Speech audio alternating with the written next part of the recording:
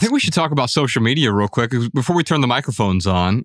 Last week we had Cal Newport on the show, and he sort of talked us out of social media, and we're going to give it up for the rest of this year just as an experiment, because I want to sort of put my money where my mouth is, or really align my values with my actions is probably a better way to put that. And I always talk about having a willingness to walk away from anything to see whether or not it adds value. I'm not about renouncing social media. If I get value from it, great. But the question is, do we get value from it? And so what we're going to do for the rest of this year is we're getting rid of social media. And we have about 4 million followers across all platforms. And it could be a terrible business decision, or it might not make a difference at all. Or in some world, it might help improve what we create because we're not chasing the algorithm, or as TK says, we're not hypnotized by the algorithm. The algorithm can hypnotize you in a way that you start chasing it, not even knowing you've been chasing it because you've been hypnotized by it. And as soon as I mentioned that to you before we turn these microphones on, I saw your eyes light up, Griffin, and you were like, maybe that's a direction that I want to go. I don't know if this is actually bringing more people to my shows. I've thought about it many times, and when I have conversations with people about social media, I always say there was no way I would be on social media if I didn't have to announce my new music or my shows to people. It's like I would give that gift to myself of like walking away. I just feel like I feel like it's irresponsible of me to like jump off all the platforms, because I think, well, what if this is the only way that people find out about my shows? But I really don't know if people find my shows and my new music that way or not, or if that would just be absolutely fine if I never made a post again and people would show up at the same venue. I don't know, but I'm curious to know.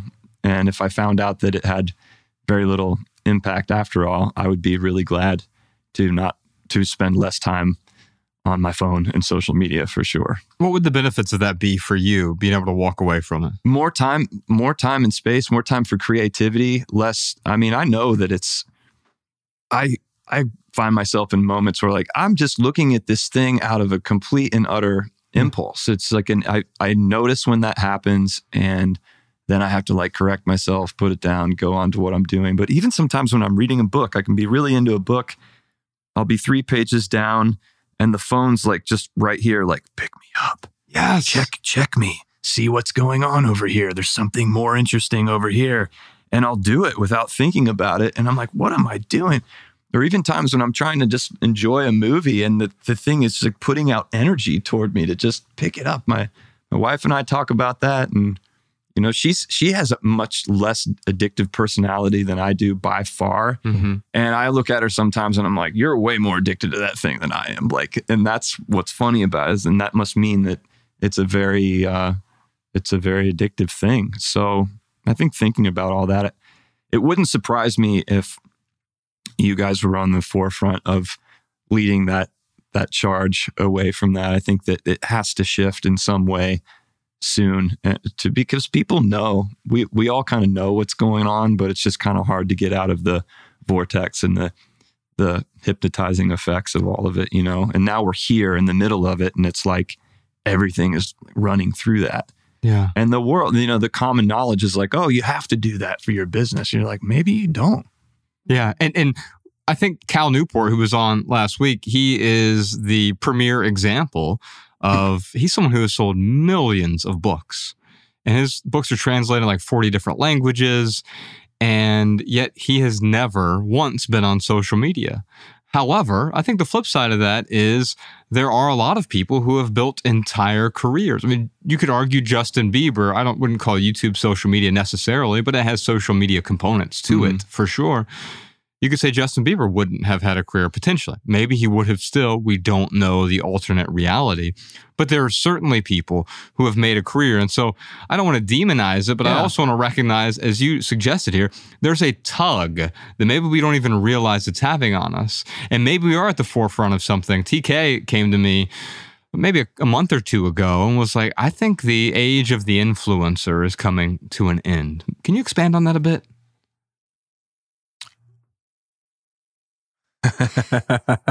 I love hearing the snickers in the background.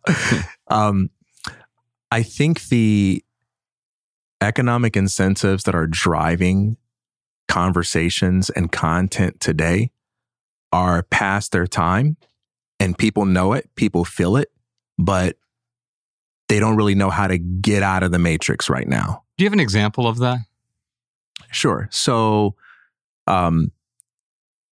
kudos to all of the early leading edge influencers who showed us that there is a middle ground between being a Hollywood superstar who makes $20 million a film and being someone who just can't get paid at all to act or do comedy or sing.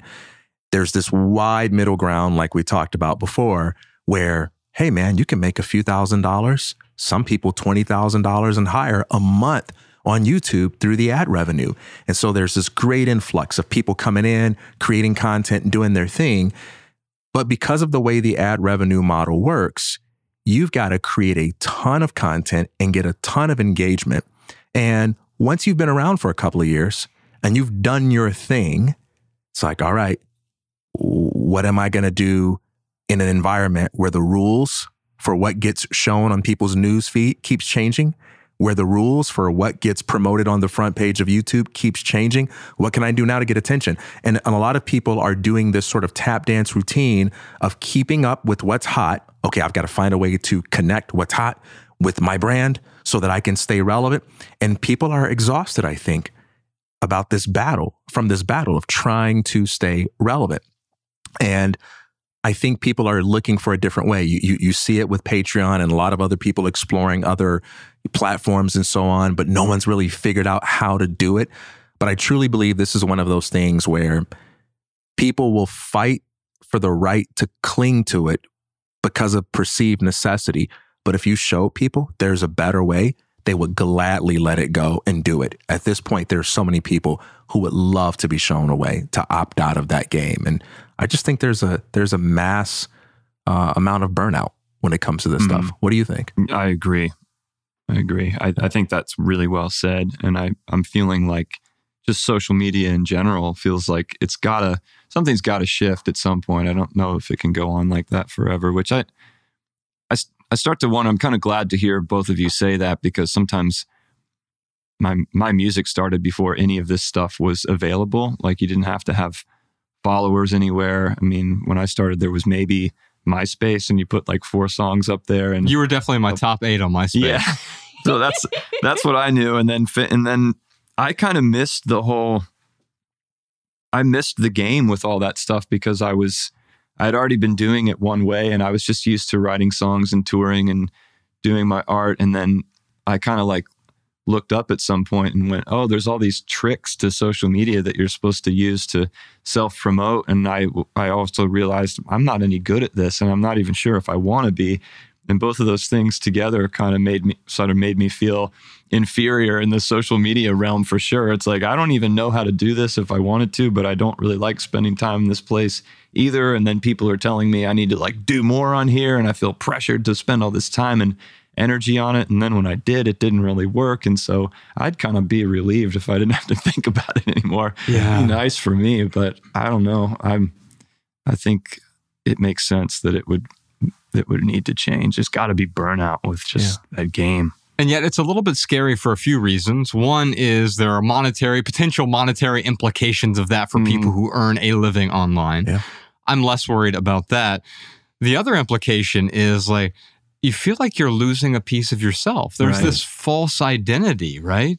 We are the number of views that we have or the number of followers we have. And those things can be useful and instructive in a mechanical sense. If you're trying to demonstrate something to a record label or a tour promoter or whatever, that's one thing. You demonstrate it through metrics because it's a shortcut for your relevance, quote unquote, to a general populace. However, I think that by letting go of that, the fear is like, who am I without that identity? At the Palm Springs event, TK, on the Everything Tour, we were just talking about, there's this book, Thin Skin, that you were reading from, and it was about identity and how our identity is this thin skin, but we create that skin. And it's terrifying because if I get rid of a piece of my identity, this is what we talk about all the time with the minimalists, and our material possessions become a piece of our identity.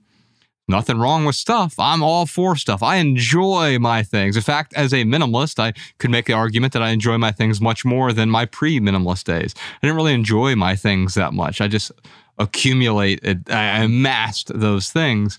And I think there's an argument to be made for social media as well. Maybe we're doing that with social media. We're just amassing followers or accumulating content, producing things. Professor Sean, before we started recording, he was talking about one of the problems with late stage capitalism is this desire to constantly produce. One must produce or one does not exist. And that, to me, that isn't the initial spirit of what one might call capitalism, voluntaryism, perhaps, or just living a voluntary life, because it is coercive in really pernicious ways. It's coercive in the sense that we don't even realize we're being coerced by the platform, or maybe even by the algorithm, or maybe you're being coerced by the comments now. And that, therefore, imagine if every song you wrote, Griffin, you sourced the comments first to then gauge the kind of song you should make tomorrow. I know.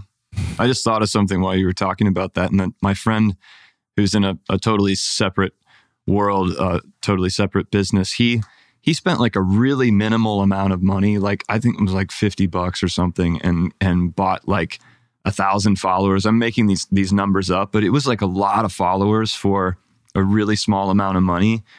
And I know that I've had so many people say, oh, you can't even get a book deal unless you have X amount of followers or a record deal. And it's all like optics. So people will actually spend money getting fake followers so that the page looks better. Yeah. And then, so if that's going on all the time anyway, like when do they start to see through that and go, oh, it really doesn't matter because it says this person has 100,000 followers, but how many of them are paid for? I'm like, I'm not going to play that game. Like, I can't do that. I'm not going to care about buying people so my page looks good. Like, there's no way I can slide into that world. Well, it's not about looking good aesthetically. It's about looking good to gatekeepers, right? Yeah. Alabama's been going through this as well. She does voiceover work. And sometimes when she applies to something, it's like, you must have at least 50,000 Instagram followers. It makes me want to throw up. You can go buy those. I mean, it's so silly. But think about money to me. Think about the business incentives behind that. Like, if we get Alabama to be a voiceover in our video game or on our commercial, and she has 50,000 followers, well, that's 50,000 new people that we are exposing to our product. They, in a weird way, are buying an audience by buying famous voiceover actors, as opposed to the merit. I mean, Alabama's got a beautiful voice. Why not hire her for that, as opposed to how many followers she may or may not have?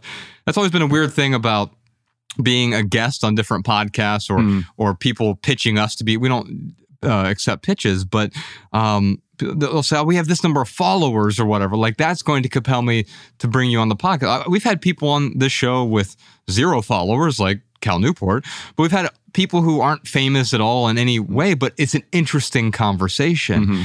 But I find that even though I'm intentional about these things, you start to think about it. Oh, yeah, I'm kind of on the fence about this, that we were thinking about having this guest, but they do have a lot of followers. Maybe that will give us more reach. But it's just growth for the sake of growth, as opposed to, oh, yeah, I think that'd be a really fascinating conversation. That's why I wanted to have Griffin in here today. Like, we didn't have a guest slot today. Today was a non-guest episode, but like Griffin's like, I'm going to be in town. I'm bummed I missed his show last night. It was up in Santa Barbara, but I'm like, if Griffin's going to be in town, I want him to be able to come on the show so we can talk about some of these things. As you know, the show is a listener-driven show. I'd love to have you help us answer a listener question about music and minimalism. This question is from Steven. Hi, my name is Steven. I'm from Highlands Ranch, Colorado. I have a question. I'm a musician. I'm a minimalist in all areas of my life, but I have a studio full of gear. Sometimes I consider selling some of the gear, but other times I fear selling it, regretting it, and thinking that maybe I'll be rebuying it later. How do I know if it's just in case versus just for when?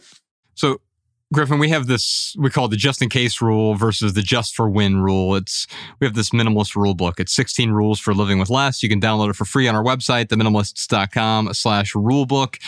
And it's a free download, so you don't have to pay us anything for that. But the thing to think about with just for when versus just in case items, a just in case item is like, oh, you know what?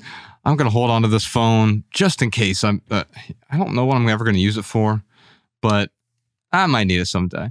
But like if I know that 3 months from now I'm getting a home phone and I want to get this phone, if you're just watching or listening to the audio version, I'm holding up a phone here, an old home phone. Not that old. It's not like a rotary. So phones used to actually have a string that went into the wall. and so it could be just for when, like if I know I'm going to hold on to it for a particular thing. I mean, a lot of the things we buy just for when tend to be consumables. Like if you buy toilet paper, you're not just buying one square or one roll at a time. Usually you go buy a whole pack just for when you're going to need it. That's like something, that's a decoration you put on your shelf there with the shelves that you don't put books in anymore. It's like, that's an old antique phone. He's talking about the phone, not the toilet paper. Well,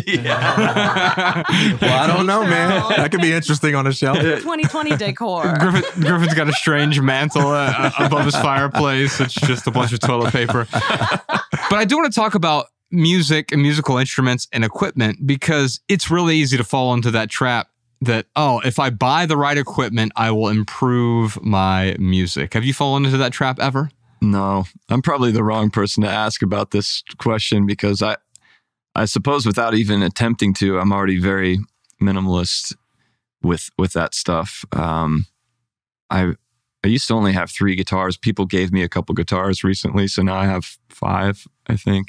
I have very little recording equipment. The stuff that I do have was given to me this year by a producer that I work with. And I just never, I thought, man, am I really going to like try to build a studio and go down that road of getting all this gear? And even when I travel, I travel usually with one guitar. I have no effects pedals. I don't bring a mic. I don't bring a DI. I bring my guitar, a cord to plug in with, and my guitar tuner. And that's all I have. So the sound that's coming out of the board is like just me. It's just my voice, my guitar.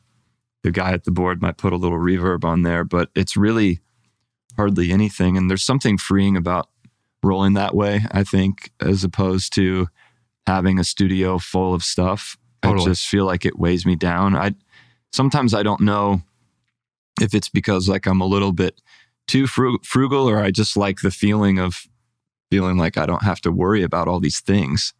Well, and I think you said you might be the wrong person to ask. It sounds to me like he's the perfect person to ask about this, because what he's providing for us is the template right now. Like, it is possible to record albums and hit albums that resonate with a large group of people without needing to be in, a $7 million studio that used to exist. And there's still a few around in New York and LA and Nashville.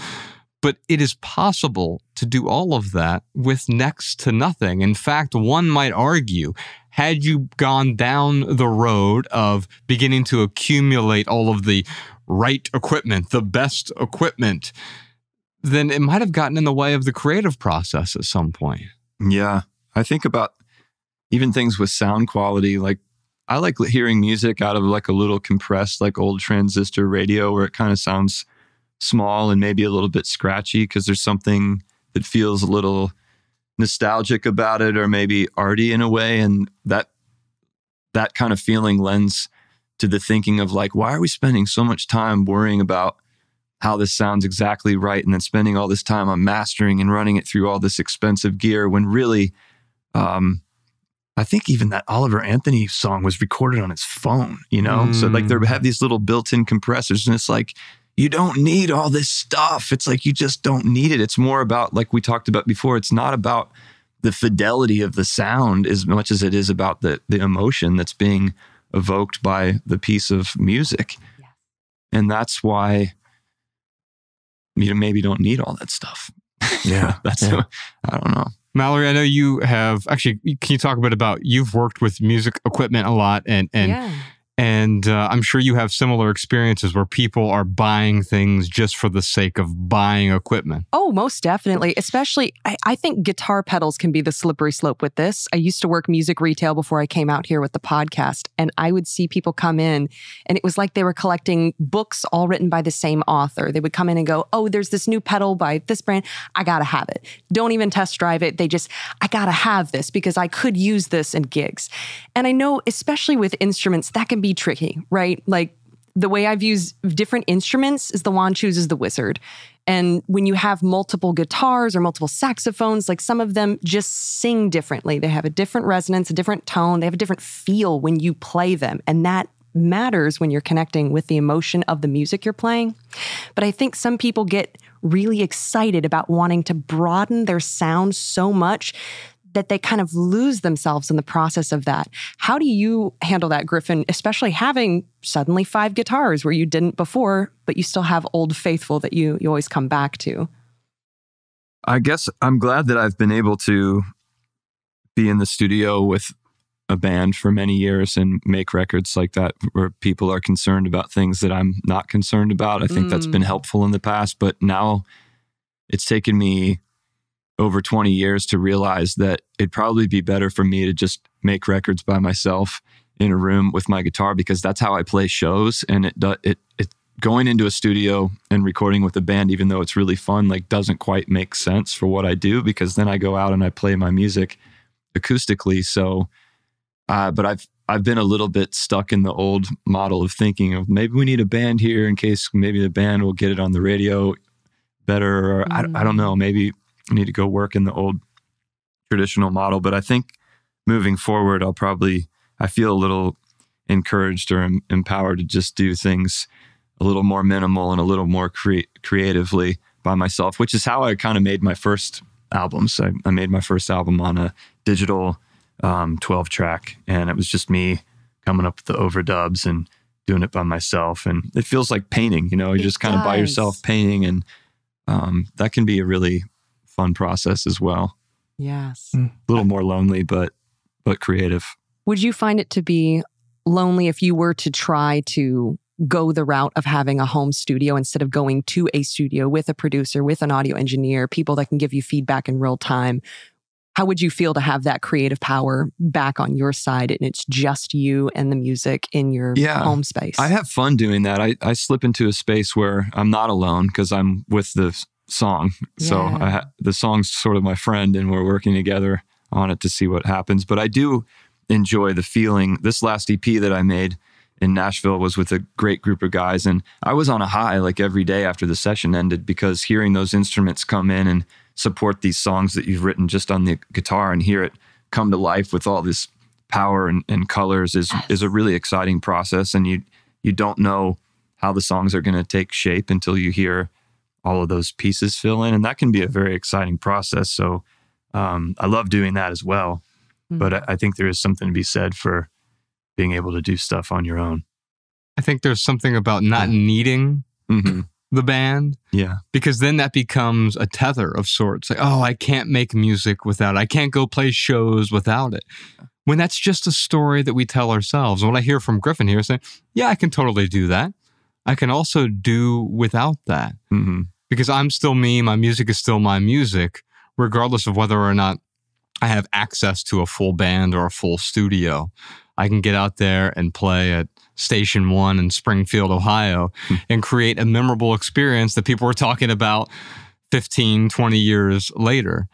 And Griffin, I just want to acknowledge you because you've made some of the most amazing music of my life. And I'm grateful to have you here and grateful to call you a friend. Oh, thank you. Ladies and gentlemen, Griffin House. I hope you enjoyed that highlight from the Minimalist Private Podcast. If you'd like another highlight, check out this video. If you'd like to watch the minimal episode, check out this video. Or if you'd like to dive deep into full episodes of the Minimalist Private Podcast, head on over to Patreon. The link is in the description. Your support keeps our podcast and YouTube channel 100% advertisement free.